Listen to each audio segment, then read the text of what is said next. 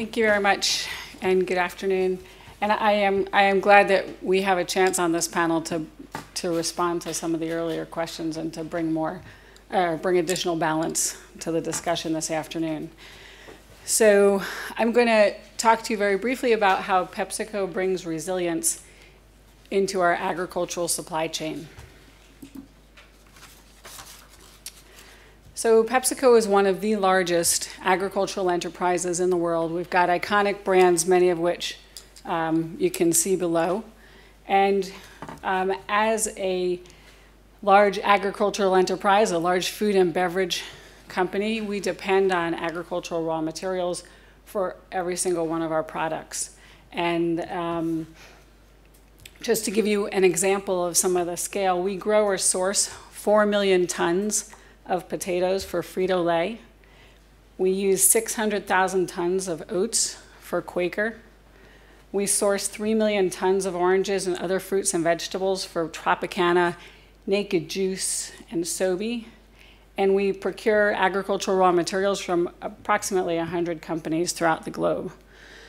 So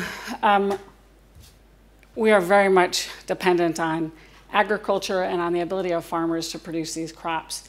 And as you all know, farmers have, from time immemorial, had to work with great uncertainty.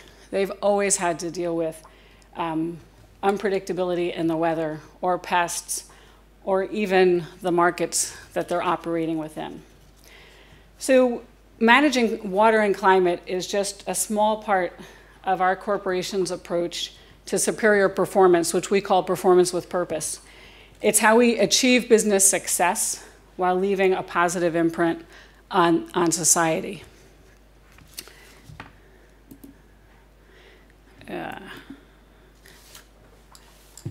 So I'm going to talk about our sustainable agriculture program.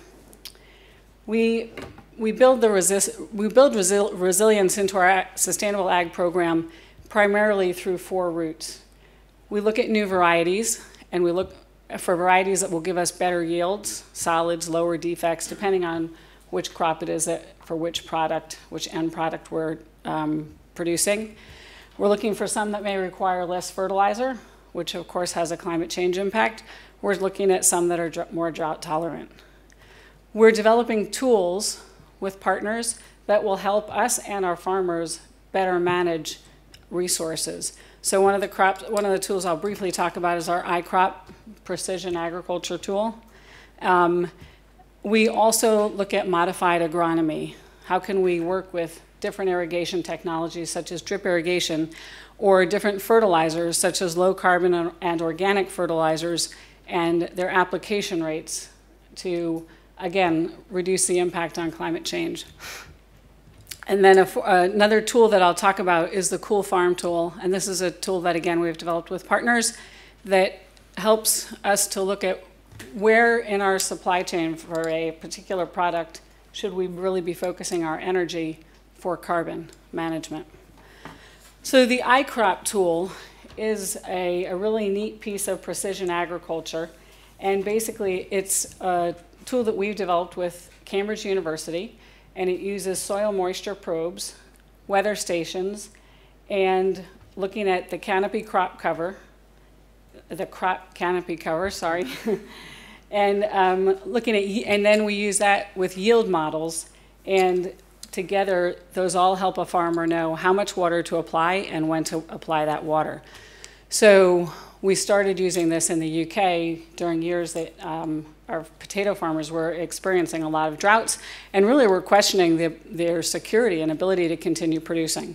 So farmers now who may have been sort of automatically, say, every Friday applying water to their crop, with the use of iCrop, they're able to realize, ooh, I don't need to apply that much water to my crop because I'm not really getting any extra bang for the buck. I've got cost implications on the water that I'm using, and potentially on fertilizers that may be leaching through the soil, which obviously is not something that the farmers can afford and that none of us want.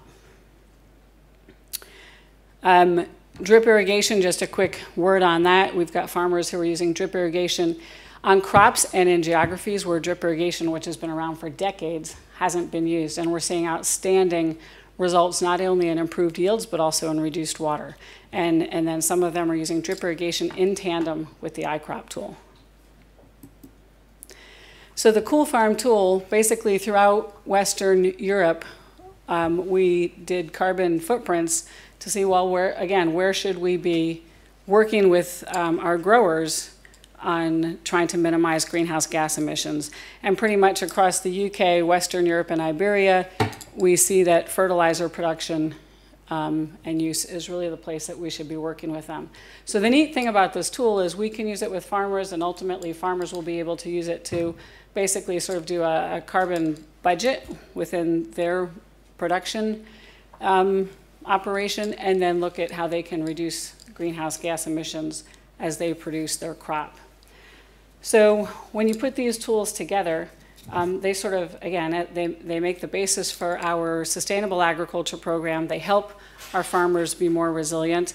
And on top of that, they help to ensure that we have sustainable sourcing of materials so that they will keep coming to the back door of the manufacturing plants so we can continue to produce the products which many of you have enjoyed. So, thank you.